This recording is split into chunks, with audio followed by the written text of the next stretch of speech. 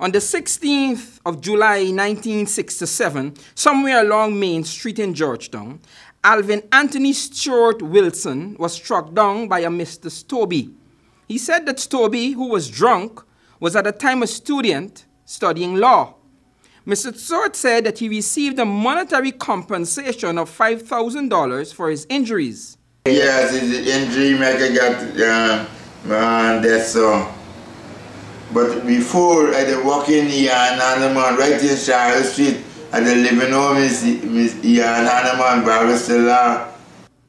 Mr. Stewart, who is now 66 years old, said he was 16 at the time.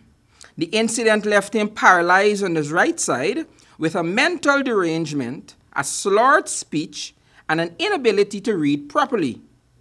He is complaining that for the last 8 years he had been trying to prove that the house at 2116 Nutmeg Street, South Ramvelt, belongs to him. My father gave me a house. He gave me a will and they put in the palms and he said my father said the place he ain't get no money and nothing. Alvin Stewart, also known as Golden, is no stranger to the Guyana Revenue Authority, the Courts Records Department, nor the Mayor and City Council.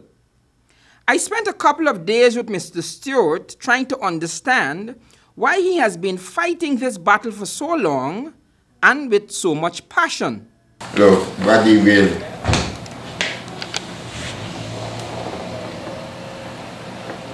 He showed me a will handed to him by his father. When I visited the registrar's office, they said that the will is indeed valid. The complication, they said, is that his father only owned half of the property.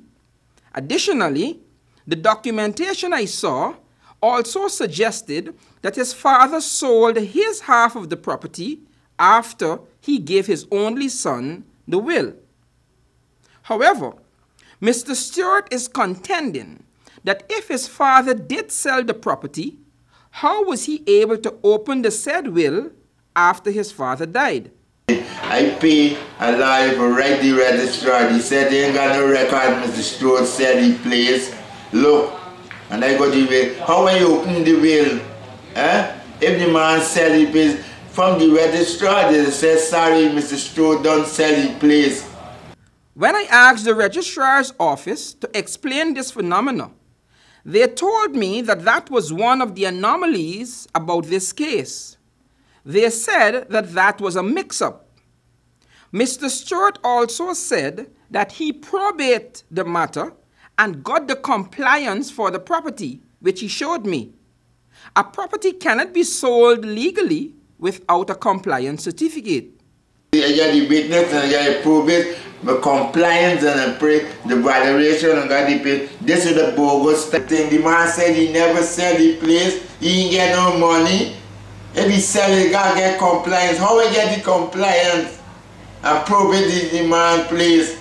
When I asked the registrar's office if the property was indeed sold without a compliance certificate, they told me that that was yet another mystery surrounding this matter. The person who claimed to have bought the property from Stewart's dad has the name of a lawyer listed on 2 of their legal documents. However, Mr. Stewart showed me a letter from the said attorney claiming that he was not the lawyer on that matter. Additionally, the registrar's office noted, like Mr. Stewart and I, that the same attorney listed on the 2 documents have 2 very different signatures, as seen here.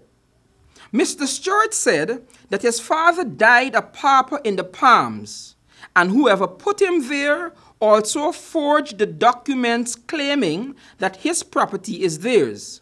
He said that many people are involved in the scam and he is afraid for his life. But don't everybody know where you live in, right? But I tell you, don't show me, I can tell you where you live in. This thing, this country you know going on. Stewart said that if he gets an attorney to help him, he can get back his property, but he cannot afford a lawyer right now. For Channel 2 Headline News, I am Wendell Jeffrey.